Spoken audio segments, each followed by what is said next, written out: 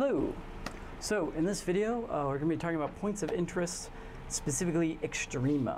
So I'm going to be going over sort of the geometric perspective of this, primarily because, as it turns out, Extrema and sort of analytically sort of determining Extrema is really one of the big areas in calculus. And in fact, it was one of the big motivators to invent calculus in the first place.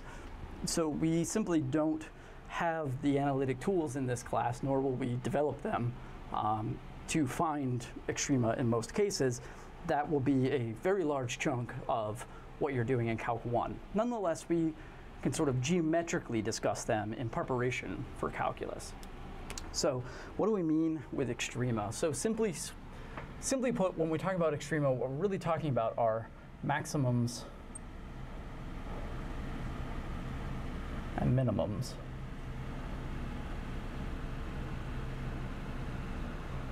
But these occur in two sort of types. You have the absolute, otherwise known as global. These are used interchangeably, versus relative or local. Local/relative. Okay, which again are used interchangeably depending on who you're looking at.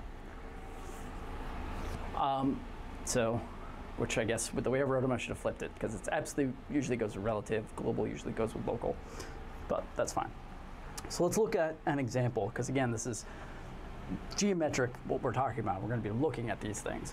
So let's just take, again, a random curve, my sort of go-to weird looking curve.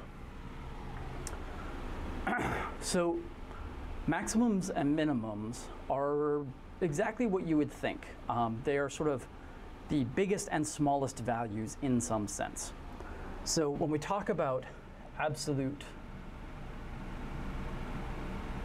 or global, let's say max, this is the highest point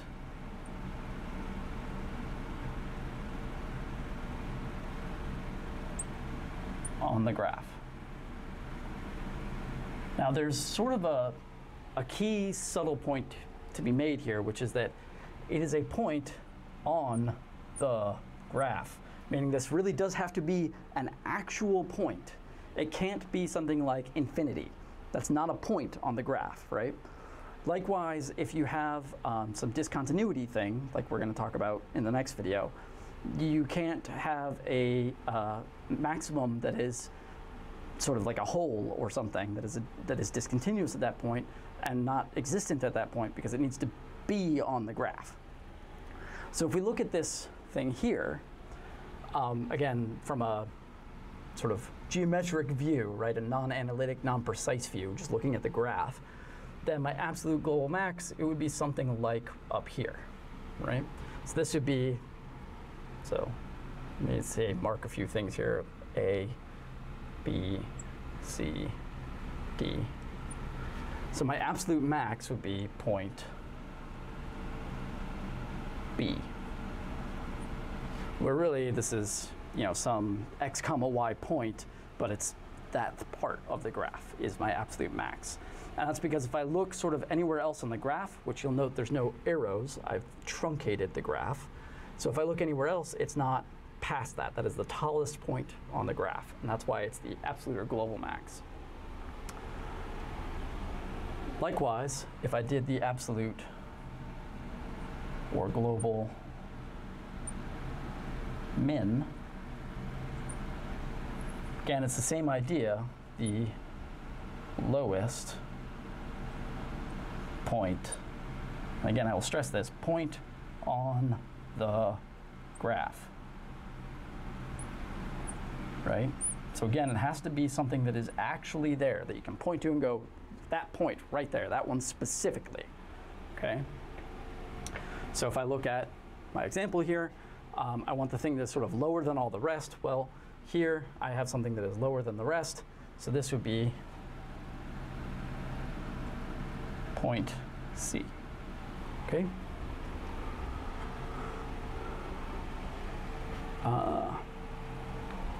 Now let's do relative or local max. So this is a point, again, point on the graph. Sensing a theme here. That is the highest of all, I'm going to put this in quotes, nearby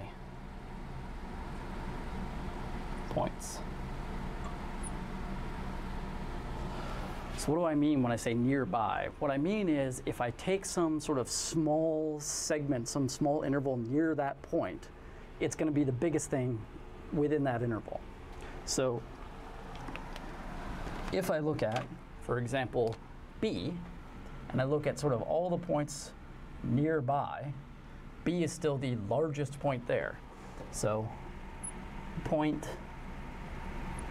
B is also a local max. It's a global max, it's also a local max. And this should usually be the case. If we have something that is a global maximum, then taking some nearby piece, right, if it's bigger than everything, it's bigger than what's immediately right nearby. So it's also going to be local. With the way I have drawn things, if I look at D and look at sort of all the points nearby, which is sort of just to the left, D is the biggest point in that interval. And so point D is also a local max. I'm going to pause here and say, this is another one of those things like 0 being a natural number that gets a surprising amount of, let's say, vigorous debate among math people. Some calculus teachers do not like using endpoints as local maxes, some do. I am of the opinion that endpoints count as local maxes. That being said, not even all the calculus teachers at UF agree, and so when you go to calculus, you should ask whether or not they want to count endpoints as maximums or minimums. Usually it's very clear in their teaching material, but make sure you know where they land, because it will depend based on who you have for calculus as to whether or not they count that. Everybody agrees that an endpoint can be a global max if it's otherwise the largest point, or a global min if it's otherwise the lowest point, but the local relative is often debated, let's say. Okay? And I'm sure you will know if I did, instead of max, if I did a min, it would be the highest or lowest. So in particular, for the same reasoning, the absolute min, it's the smallest there is, so it's going to be small in that neighborhood as well. So the absolute min is also going to be a local min. But just like D was a maximum, A is sort of the smallest point in the interval at that endpoint, so A is also, in this class, a local or relative min. Okay? Now, the thing to keep in mind, there's a couple of things about sort of language that are important here.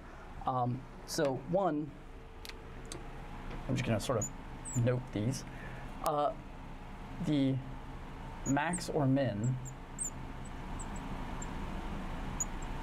refer to the output value. So if I ask, what is the absolute maximum, I expect a number back, 17. If I ask, where is the absolute maximum, that would be an x value, or even a point, depending on the context of the question. So max min itself, if I say, what is the max, that's referring to just the value. But I could also ask, where is it? And that would refer to the point or possibly the x value, depending on, again, the exact phrasing of the question, which, again, should be clear in context if you look for it.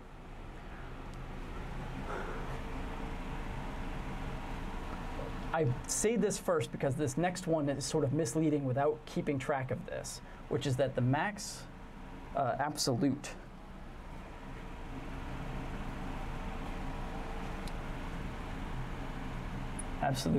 max min are unique. Meaning, I can only have one absolute maximum and one absolute minimum, in the sense that that max and min are the values. I can only have one maximum value that I attain, because if I attain a 5 and a 7, 7 is bigger than 5, so the real maximum is 7, right? The absolute max. So there is one absolute max, one absolute min value, but they can be located in more than one x value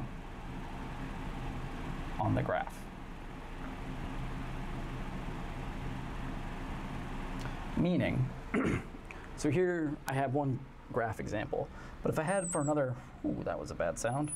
If I had for another one, so again, a classic example, which we unfortunately aren't doing in this class, but classic example would be something like a sine function. So I'm going to draw the graph, but you don't have to worry about it in terms of, wow, if I could draw, I would draw the graph. Oh boy. Something like this. And so there's one maximum value that is attained, which is the value 1. But I attain it in more than one place, because this is also the value 1. And so these points are both global maximums, or absolute maximums, in the sense that they are both locations where those maximums occur, but they're still only the one maximum value, the value 1, right? So this is, for sine, I guess this would be pi over 2, and this would be like, what, negative 3 pi over 2. So it would appear at both of these spots. Likewise, excuse me, there's more than one place where the absolute or global minimum would occur, right? So this would be at 3 pi over 2 and at negative pi over 2. The values aren't important because, like I said, we're not doing sine functions, we're not doing trig in this class. I'm just demonstrating a type of function where you could have more than one point that are global maximums. Even though the maximum value, there's only one value that is attained, the value 1 and the value negative 1 for the minimum. You can attain it in multiple places as long as it's the same value, okay? So I know I'm harping on this, but this is sort of one of those things that usually gets a lot of people confused. The max and min are unique in the sense that there's only one global max, one global min value that is attained, but you can attain it in multiple places. And so if they say, where is this, where is the absolute maximum, you could have a bunch of points listed there because they all attain that maximum, okay?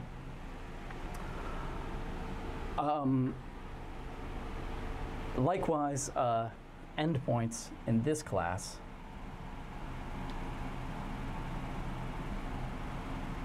can be relative, local, extrema.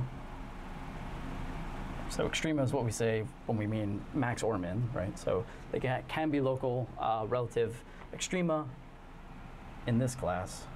I recognize not everybody agrees with this. I would feel happy to argue the point with them, but they're not going to come argue with me, so I'm just letting you know so when you move forward, you're not ambushed by this. But everybody agrees that, that they can be global or absolute extrema.